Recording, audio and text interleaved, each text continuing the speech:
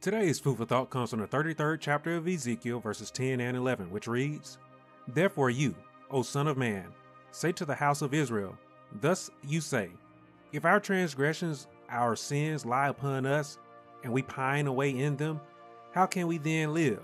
Say to them, as I live, says the Lord God, I have no pleasure in the death of the wicked, but that the wicked turn from his way and live. Turn from your evil ways. For why should you die, O house of Israel?" I want you to understand today that all that God desires from us, mankind, is for us to love him and to be in fellowship with him and he with us. Now, what keeps this from happening? What keeps this from happening is mankind choosing to continue to indulge in sin rather than live in repentance. Do you understand that the Lord loves you? Do you understand that God has no desire to cast anyone away from his presence for eternity?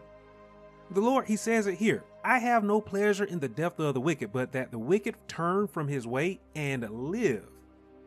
I want you to understand today that God, he loves the sinner that knows that they are a sinner and will acknowledge that they are a sinner and will confess their sins to him. God loves the sinner that chooses to heed his rebuke. God, I want you to understand, he loves the sinner that in heeding his rebuke would choose to correct their way by abiding by his word. To be clear, the Lord, he takes pleasure in justifying those that turn to him.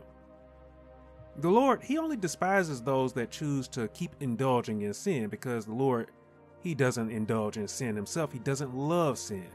God, he will take no pleasure in casting the sinner away from him. But in the day of the Lord, he will cast the sinner away from him and continue to be in fellowship eternally with all of those who he has justified. So I encourage you today to simply come clean to God. Don't try to hide. Don't try to cover up your sins from the Lord. Don't continue in sin. Live in repentance today and be rewarded.